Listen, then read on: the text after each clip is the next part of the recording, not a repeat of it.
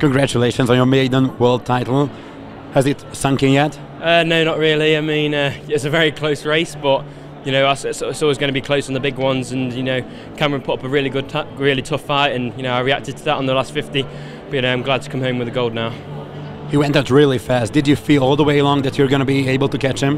You know, I was kind of doubting myself, but only for a split second. You know, all that doubt goes out of your mind. You know, in that last 25, lots of adrenaline. You know, I fought every inch, and you know, I couldn't have put any more effort in. And you know, hopefully, you know, well, it was enough to put me in first place. Would have you thought that a 58.5 would be enough? Maybe. You know, 57.9 would have been ideal, but you know, you can't always get what you want.